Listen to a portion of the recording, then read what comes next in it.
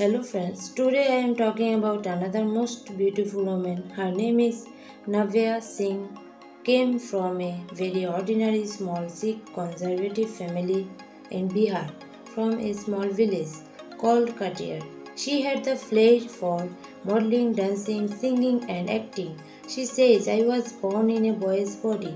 However, as I grew older, around the age of 13 to 14, I realized I was no longer a boy. When I used to look in the mirror, I could see parts of my body that belonged to a boy, but my soul was never of the same gender.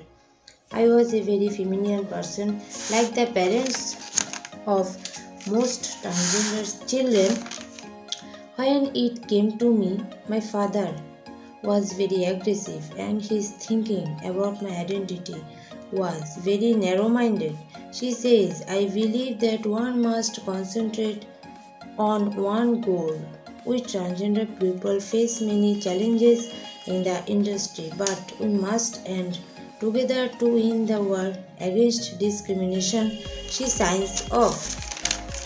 She is from Mumbai, brand ambassador of Transwoman India 2018, face of the campaign for inclusion of trans women in Bollywood. Why not me? Lead actress in crime show Southern India Live UK.